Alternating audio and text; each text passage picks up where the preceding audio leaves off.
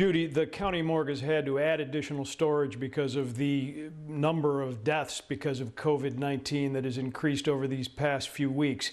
This one on the southwest side that they had to add has raised concerns among neighbors who live near the facility.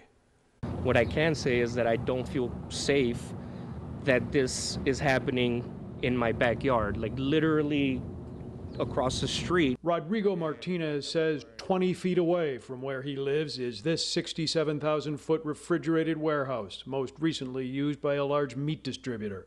Tonight, it's been turned into a satellite morgue with county-hired work crews finishing, installing shelf space and equipment to store the overflow victims of COVID-19.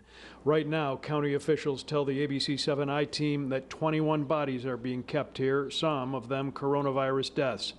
That leaves Martinez and other residents of this West Elston neighborhood we spoke with both frightened and angry. I mean, we understand how it's transmitted and everything, but I don't understand how much of a risk factor we're actually stepping up considering that this is happening now. We can hold around 2,000 cases and then ramp up if needed. Last week, the Cook County Medical Examiner told ABC7 they ran out of space inside the main morgue building and this refrigerated trailer in the parking lot. And tonight, a spokesperson for the ME wants to calm neighborhood fears that there is any risk to people living nearby the storage warehouse they're now temporarily using, telling the I-Team that the so-called surge center poses absolutely no danger to residents.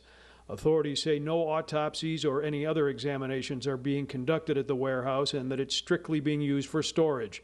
23rd Ward Alderman Silvana Tabares tonight echoes that, saying the center poses no health risk.